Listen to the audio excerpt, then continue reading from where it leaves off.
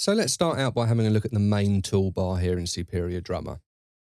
Now up on the left-hand side here we have the menu for navigating the various pages of Superior Drummer. Here I'm on the construct window where I build and edit my kits.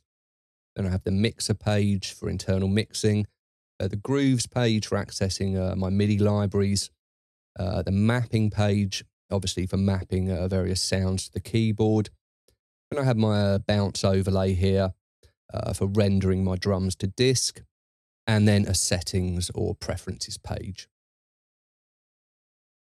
Now next up you have the help menu here where you'll find the manual, not that you'll need it after this, effects guide, and also descriptions and MIDI layouts of any library that you have loaded onto your system.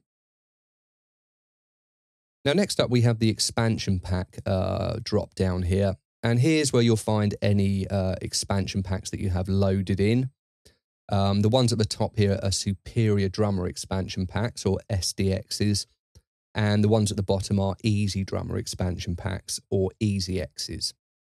Now to load in a new kit, you would simply just click on the kit and you will see it loaded into the interface here. So I'm just going to go back and load in my avatar kit, and this is the kit that ships with Superior Drummer, and I'll be using this mainly throughout the tutorial just because if you have Superior Drummer you'll definitely have this kit. Now lastly we have the load and save menu, and this is where we can save combined presets and access the libraries, sort of default presets here that ship with it, or save your own user presets here as well.